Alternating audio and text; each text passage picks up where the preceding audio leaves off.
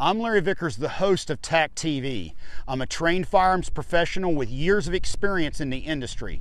So unless you're properly trained, never attempt anything you see on this show, ever.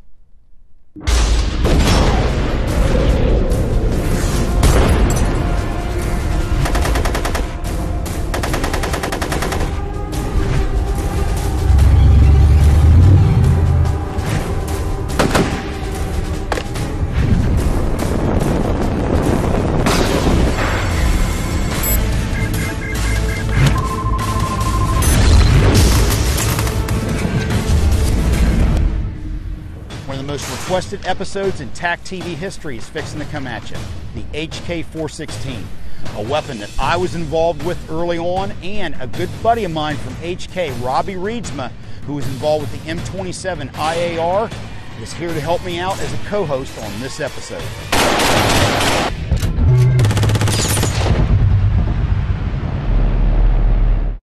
Okay, before the 416 came along, the guns that were being used for CQB purposes was the M4 carbine with a 14.5-inch barrel, and also the MP5. And the issue there is the M4 is a great gun, and it did very well in the role, except it's a little bit too big. The theory is you need a gun that's a little bit more compact, a little bit more towards the size of an MP5 for CQB for confined spaces. Now, if you go back to the MP5, great gun, but remember, it's a 9mm caliber weapon, meaning you're basically shooting a large, select fire, easy to shoot 9mm pistol. Very effective within room distances, but if you step outside and you have to take a shot down a street or whatnot at a guy 100, 150 meters away, you're basically shooting at him with a handgun. So there need to be something that kind of bridge the gap. Now, short-barreled M4 style weapons or CAR-15s have been around since Vietnam. The issue is the directed impingement gas system has limitations in a very short format. That's one of the reasons why Colt settled on a 14.5-inch barrel. It needs that additional dwell time for the projectile to get past the gas port, build up the pressure to cycle the action before it exits the muzzle. Now, I knew enough about weapons design to know what was really required was a short-barreled weapon with a piston operating system. And at the time, we looked at different weapons like the SIG 5.52 and the G36C, and they're both great guns, but the truth be told, much like a 1911, once you get used to the operating system of an M16 or an M4, it's hard to go off on anything else. The ergonomics, the safety, the mag release, all that is superb. That's why you're seeing guns today like the SCAR and whatnot that have been designed using those controls. So when I went over to Germany on the ill-fated HK 1911 project, it really went nowhere, and I was in Ernst Mauch's office, a good man who was the CEO of HK at the time. I saw he had a blueprint on the wall, and his vision was to make an improved M4.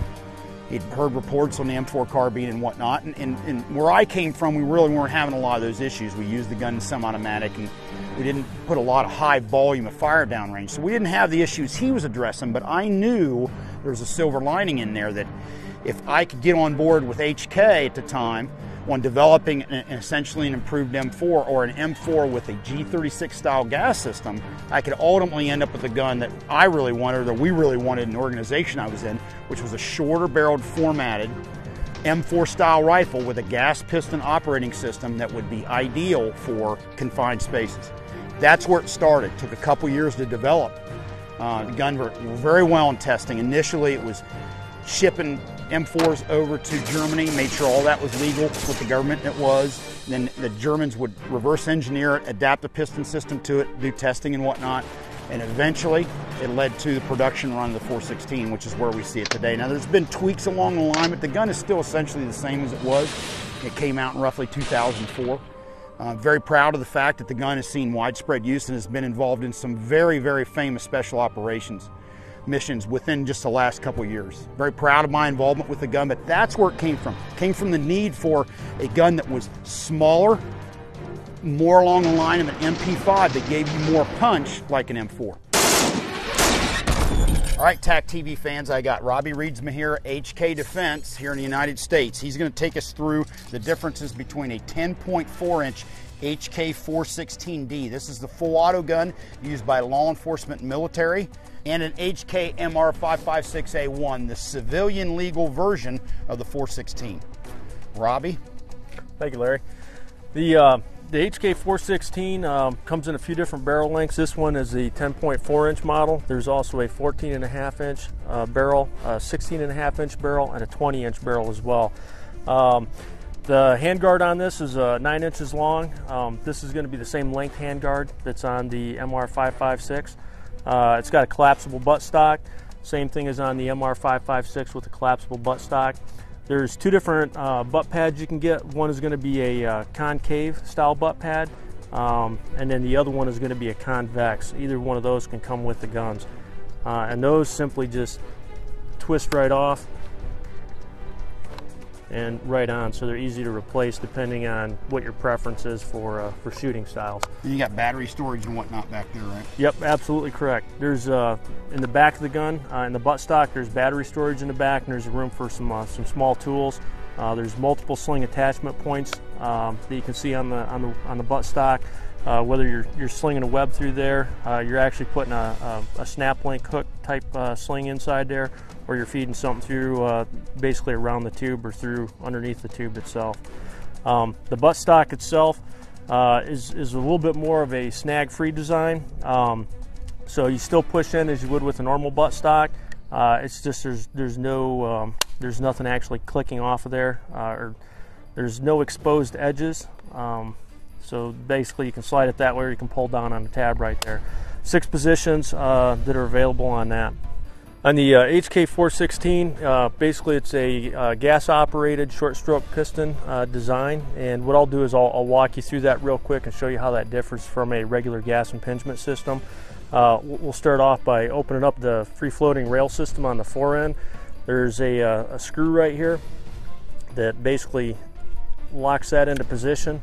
Once that screws out, you can slide your rail system right off the front.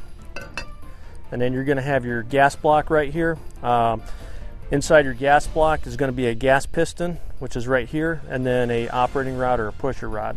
What this is doing is this is allowing about 90%, 95% of your hot carbon fouling and your gases and your carbon and everything to go right out the front of the gun. And it's only taking what it needs up into that gas piston to actually cycle the gun. And what this is doing is this is actually keeping your bolt carrier back here, your working group, your bolt head, a lot cleaner, carbon-free with less heat transfer. When the system operates, basically that gas piston is probably coming back about a 1/4 inch, 1/2 inch or so, and it's just going like that. That's enough to operate that bolt system. And this is real easy to take down. It's simply you're taking the operating rod out and then your gas piston out. Those two components are easily switched out, easy to clean, easy to get to.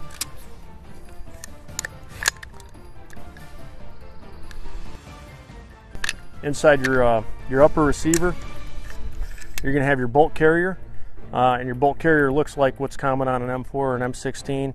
The big difference is actually going to be that there's no gas key. Basically it's all one-piece bolt carrier, and it's a hardened anvil striking surface right there where my finger's at. That's allowing a lot more ruggedized version, so the top of this is not going to shear off, which is common when you'll actually pin that on. On the bolt carrier, one of the other features we have is a firing pin safety lever, which is a lever that's right on top of the firing pin safety.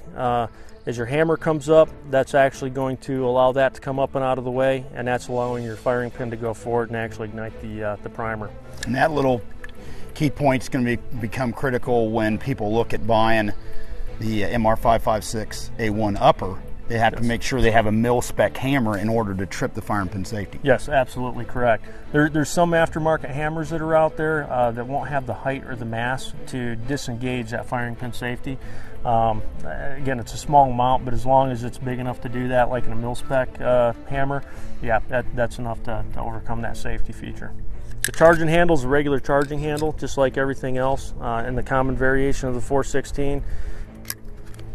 Inside the lower receiver, your buffer is going to have a red dot on there and the HK logo. It's a heavier buffer and buffer spring that's inside here. So if you do use our upper receiver on another gun, you need to make sure that you also use that HK buffer and the buffer spring. It's not to say it won't work with something else, but your chances of having a stoppage are going to go higher. It was developed specifically with that, and part of the operating mechanism. I've seen people shoot 416s on semi-auto with a standard buffer and get by with it, but where you generally see issues with different types of ammo and full auto. Yes, absolutely. It's going to definitely work best if they're running the HK buffer and buffer spring with it. Yep, absolutely correct. Good deal. Now, if you would, take us into the MR556, show the similarities and the differences. Okay, in the MR556A1, which is this system right here, basically it's the same design, same operating system as the HK416, so you're still going to have your gas piston and your pusher rod up top, same bolt carrier. I'll walk you through what is different on the MR556 commercial variant compared to a government version HK416. So the MR556A1 is basically the commercial equivalent to the HK416.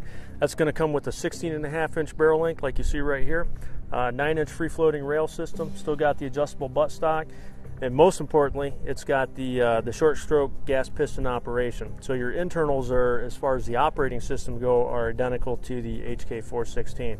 What I'm going to do is I'm going to walk you through some of the differences. Like we said, we've got the barrel, which is a 16.5-inch barrel. It's just available in that one length. I'm going to undo the screw to the free-floating rail system. And one of the things you're going to see when we take off that handguard is you're going to see a bigger barrel profile. What we did is we increased the barrel profile on here, so that way it's going to lend itself to a more accurate system. Also, the barrel on the MR556 is not chrome lined, so that increases the accuracy as well.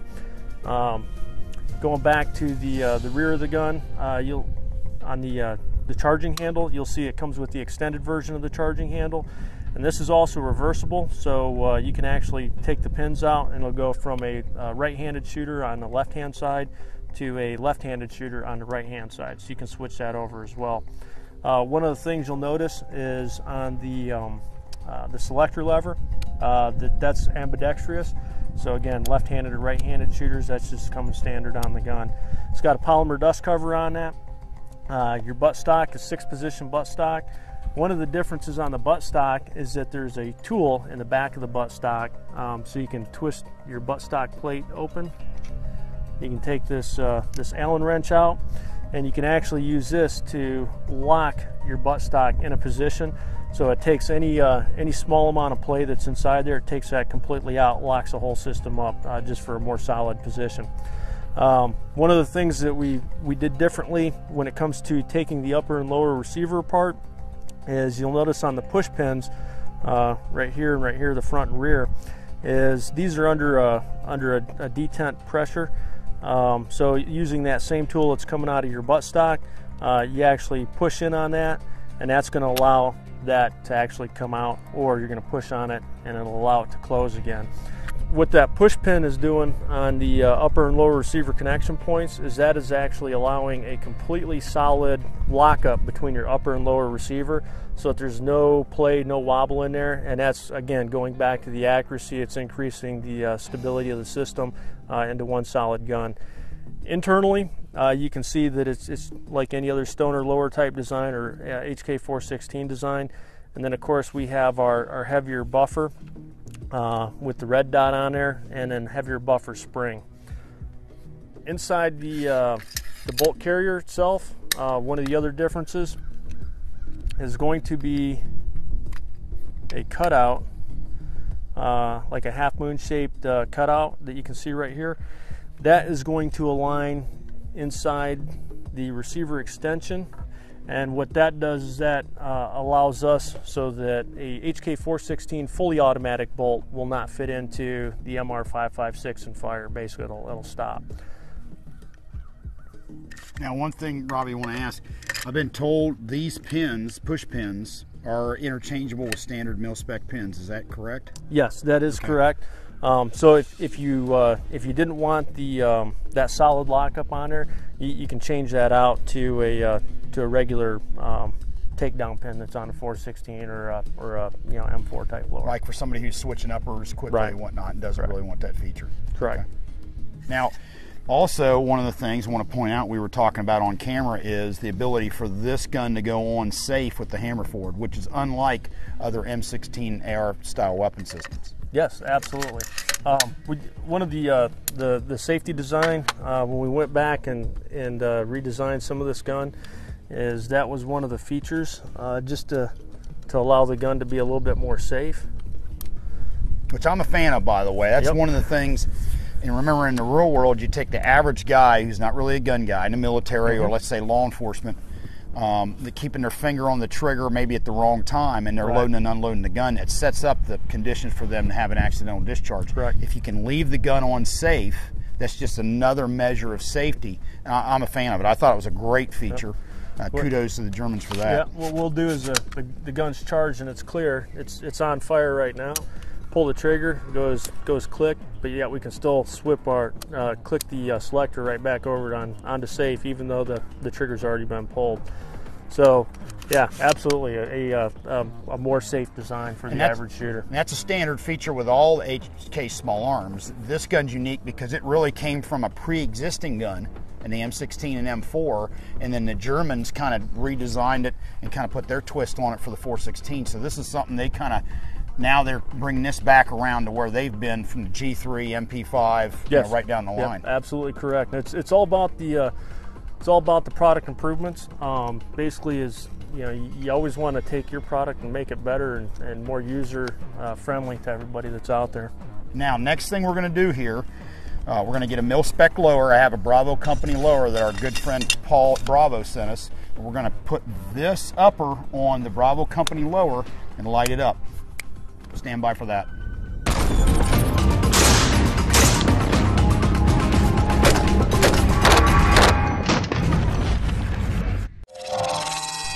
All right, time to test fire the conversion here. Got the BCM lower, the HK MR556A1 upper installed. Let's see how it goes.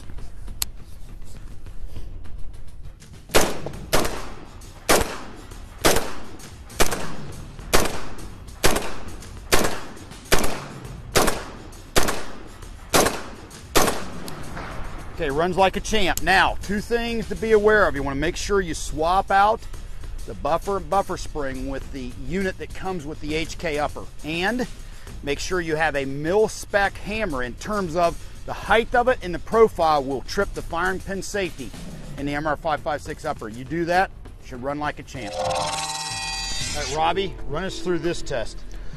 This is going to be the water test for the HK416. Basically, we're going to load up the gun, put it in the water, let it sit there for a little bit, and then we'll pull it out and shoot it down range. There's a couple of key features inside the weapon system that we call over-the-beach features, and these allow the gun, gives it a level of safety, so if the gun is transported through the water, dropped in the mud, what have you, buried in a sandstorm, the gun's still going to function at the end of all that. All right, now do not try this at home. We're trained professionals and we have safety measures in place. This is definitely a stunt you don't try in your own backyard. Robbie, go for it. One of the things a gun like a 416, a piston gun brings to the table if you get in something like water, you don't have to worry about the water getting up in that gas tube on a direct impingement weapon system. The problem there is if you were to fire the gun out of the water on, say, a standard M4 or M16, you always run the risk of that water being in there, that gas comes in, it ruptures the gas tube. That's a major, major concern, and that's why anytime you're in and around water with a conventional direct impingement gas system, you have to drain the water out of it.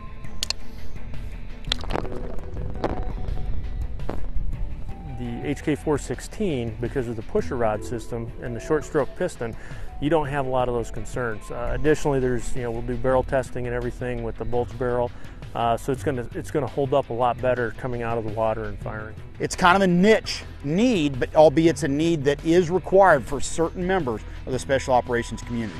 Light it up.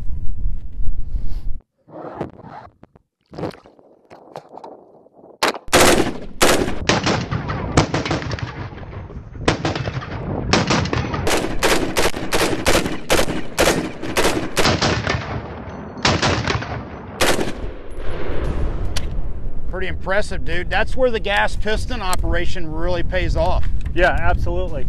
You don't have to worry about any of the capillary action in the gas tube or nothing like that. That's impressive. Yep. I mean, we could do it all day long with this. It's a good safety feature for the gun.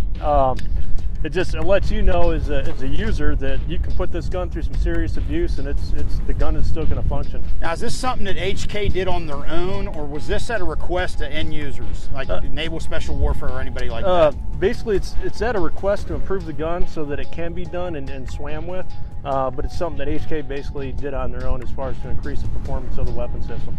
Now, was this a 416 specific style modification, or is this something they've done in the past on other guns, or do you know? Well, with the 416, that's where they put the OTB measures into place. I'm not sure if they've done it in the past before that or not. Cool. We'll get ready for the next test coming up. Well done, Robbie. That was way cool. All right, Robbie, the next test, world famous HK sand test, correct? Correct. Talk us through it. Basically what we'll do is we'll take the HK 416, we'll load this up, we'll bury it with sand, and then we'll pull it up out of the sand and shoot the target. Cool. Now, is this part of your little demonstration kit you bring on the road? Yeah, typically we're not usually doing a lot of the sand and water tests. We'll usually just use video footage to show folks what the gun's capable of doing. However, yep, you see it right here, so we got the capability to do that. All right, bro, go at it. Alrighty. The sand test, as we've seen, the M4, M16 style weapon actually does very well in those, and the 416 is certainly no exception.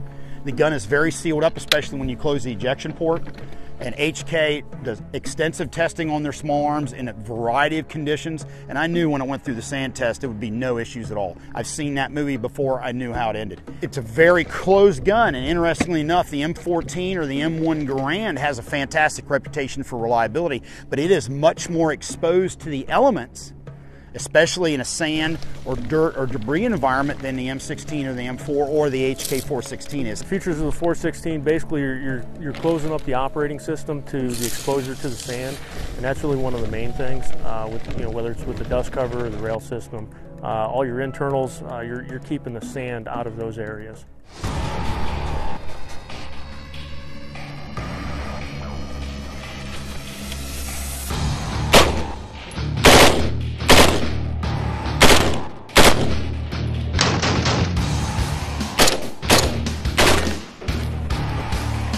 Very nice. Clear. Well done.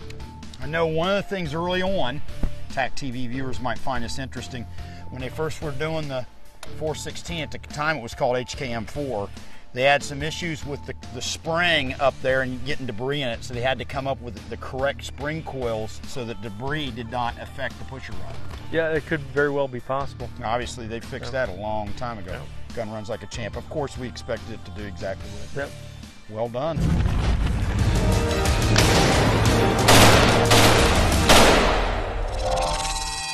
Next up, Robbie has some key details about the HK 416 operating system. Robbie? Basically what we're going to do here is we're going to remove the rail system off the front of the gun to expose the inner workings of the gas piston and the operating rod, so we can actually show you how that's actually working when it's being fired. Good deal, brother. Light it up.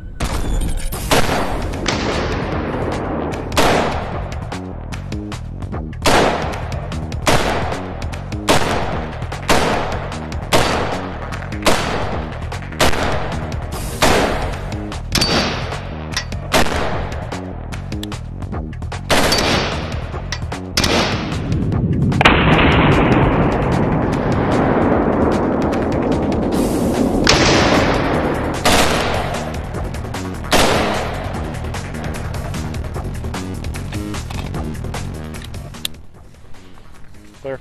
Good deal. Now, one thing we can show the folks at home is this still remains very cool to the touch. Obviously, you wouldn't want to touch the barrel, right? Nor would you want to touch the gas piston, but you can touch the pusher rod with no problem. Yep. Yeah, pusher rod's fine. It's not hot at all. Good deal, and that translates, as we will see, into less heat in the bolt carrier group. Yep, absolutely. Cool. That's next up. On this training tip brought to you by Daniel Defense, I'm going to talk to you about the proper use of an extended rail. The gun is HK's MR556A1, and the rail is Daniel Defense's new rail for the HK 416. It's also adaptable on the civilian MR556. It's extended, it gets you out past the gas block. It's also lighter and smaller, and it's modular, meaning you can put the rail sections where you want them. It was developed at the request of some special operations forces using the HK 416. It's just now coming on the market. I get farther out on the gun, actually to the point where I'm up near the gas block, hence why I need an extended rail. And I want to make sure I always pull the gun straight back in my shoulder, no matter what your position, standing, kneeling, prone, shooting on the move, whatever. The best compensator you have going for you is the ability to pull that gun straight back in the shoulder, as if you're driving a stake through your shoulder. If you do that, you'll control this gun much better than any other technique that I've seen. Now, the trend in rails today, and this one's a good example, are smaller, lighter diameter and modular. And that allows you to put the rails where you want them, and then you don't have the rails where you don't need them.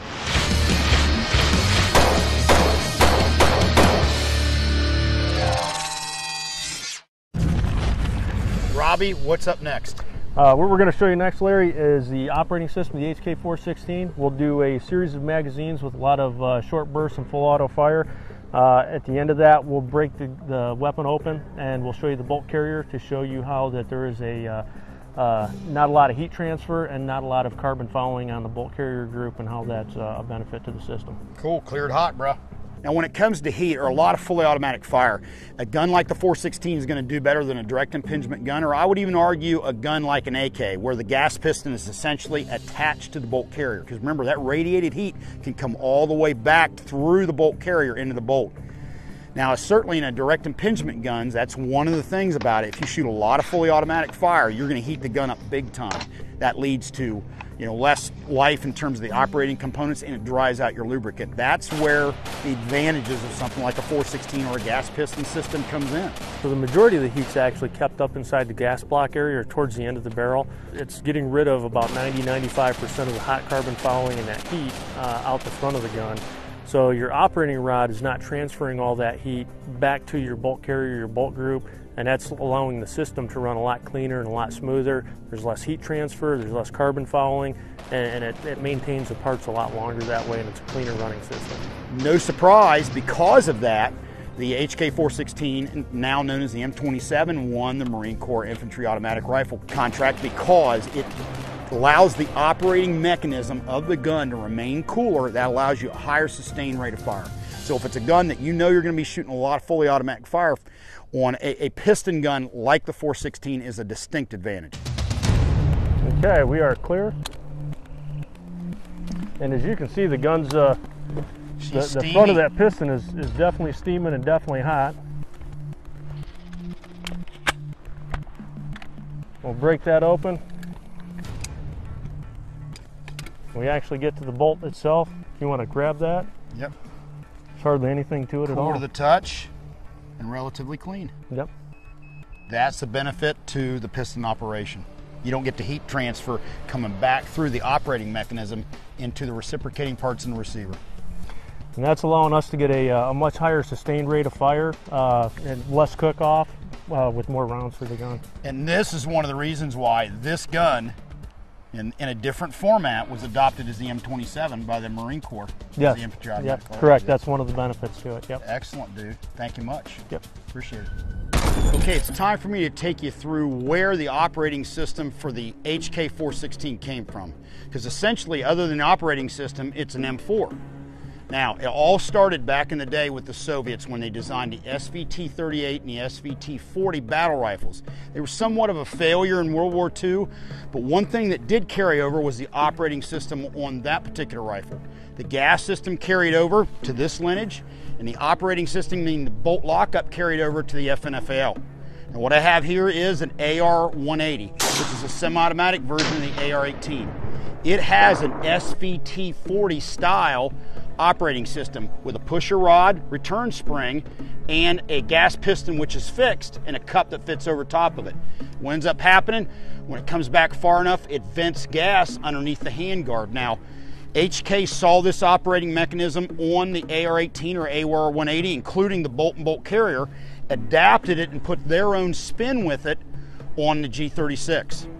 Now, the bolt carrier and bolt are very similar between the two. Return spring's a little bit different, but when you look at the pusher rod and the gas piston, it's very similar. Big difference that HK did, They have a nipple on the front of their gas piston that vents the excess gas out the front. Now, the unique thing about that, it becomes somewhat self-regulating. So it kind of adjusts to the different gas pressure of the rounds that you're firing, and whatever time it takes to push it back to cycle the action, that's what it needs, and it vents off the rest of the gas.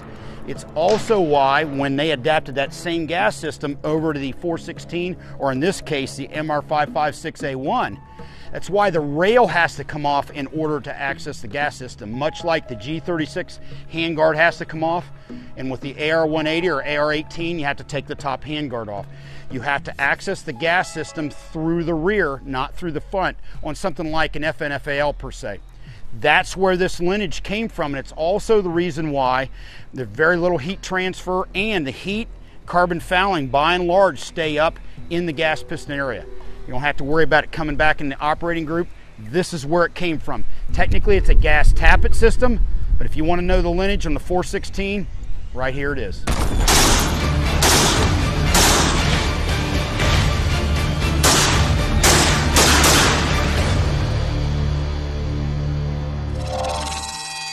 Well, if you're a fan of the HK416, you definitely want to come in next episode, because we have the M27 Infantry Automatic Rifle variant of the 416, recently adopted by the U.S. Marine Corps as their automatic rifle.